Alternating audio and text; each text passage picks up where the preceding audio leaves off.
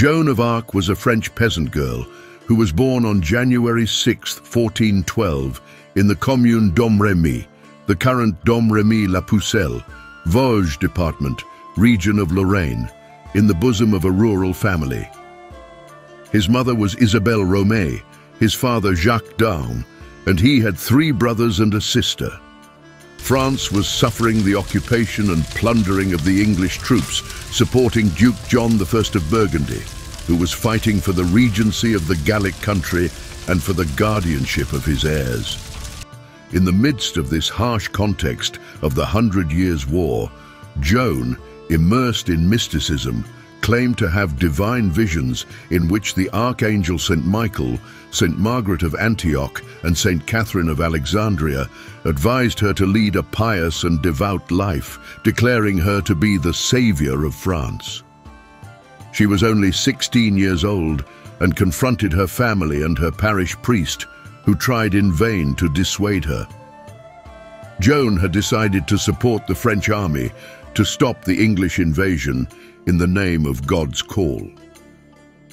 She went to the commander of the closest garrison to Lorraine, that of Vaucouleurs, Robert de Baudricourt. This garrison was not besieged by Burgundy, so he managed to contact the heir to the throne, the Dauphin Charles VII of Valois, and told him about her divine mission. At first, Charles VII and the court of the castle of Chinon, Loire Valley, did not believe her, but by that time the English were in control of half of the territory, including Paris, Rouen, and Reims, the city where the French kings were crowned. The socio-political situation of the French kingdom was chaotic. It is said that there were prophecies that France would be saved by a young maiden from the border of Lorraine, and in desperation, Charles decided to give her a theological examination and give her a chance, not yet suspecting that her participation would be decisive in the conflict. At the end of February 1429, accompanied by the army of relief and dressed as a man with armor, sword, and a banner bearing the names of Mary and Jesus, he sent her to the city of Orléans, which was surrounded by enemy troops. The truth is that the French victories came from the hand of this enigmatic young woman.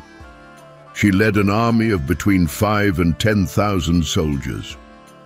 The English invasion had to surrender and withdraw from French territory.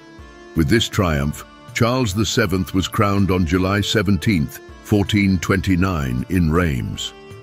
However, Joan of Arc became a target for the Burgundians and the English.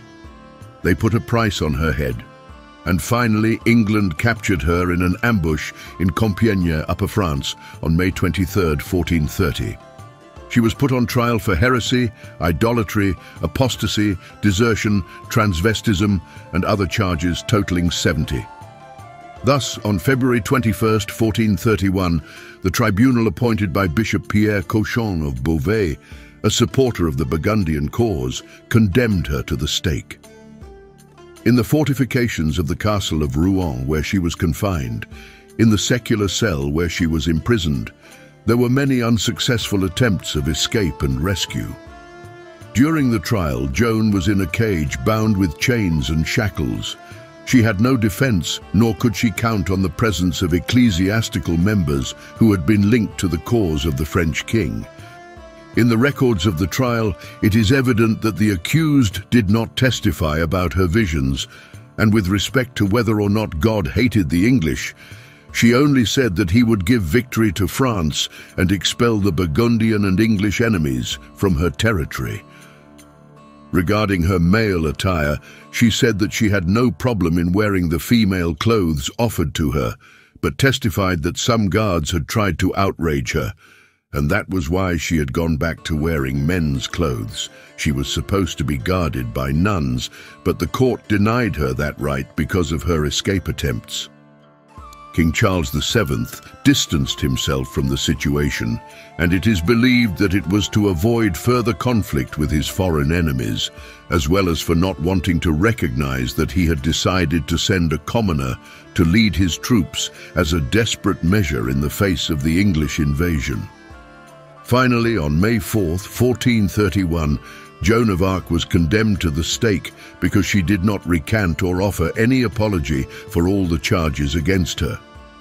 The court was supported by the Faculty of Theology and Law of Paris, and a ruling was issued that Joan's apparitions were faked and inspired by the devil, that her male garments were blasphemy, that she had abandoned her home and her obligation to serve her parents, and that her refusal to submit to the ecclesiastical court meant a crime of schism and contempt for the Holy Church, that is, apostasy.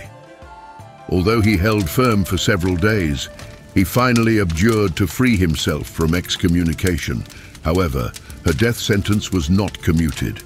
She was killed at the stake when she was only 19 years old, on May 30th, 1431, in the Old Market Square in Rouen. Her ashes were thrown into the Seine River. Years later, in 1456, Isabel Romee, her mother, filed a review of the case and got Pope Calixtus III to authorize an inquisitorial tribunal to conduct such a review. The trial was annulled due to procedural flaws. The charges against her were dismissed. She was declared innocent and named a martyr. Emperor Napoleon Bonaparte declared her a national symbol in 1803. In 1909, Pope Pius X beatified her, and in 1920, Pope Benedict XV canonized her. The Maid of Orléans became a reference for the French national liberation struggle against their foreign enemies. For the governments that came after Charles VII, it was strategic to use her figure as a pillar of the monarchy, a heroine who served to legitimize and promote both nationalism and the ideal of what it is to be, a person willing to sacrifice herself for her homeland. It also served for propaganda purposes during the two world wars. Even the anti-clerical left claimed her name for having been a peasant victim of the church. Even the feminist suffragette movement incorporated her into their struggle as a bulwark against patriarchy. Don't close the video yet. If you like everything related to the medieval period, this is your site. If you found this video interesting and would like to see more videos, subscribe, leave us a like, and write in the comments what other battle or character you would like to see in the channel. This will help us to grow and keep creating much more content. Now, with nothing more to say, we say goodbye.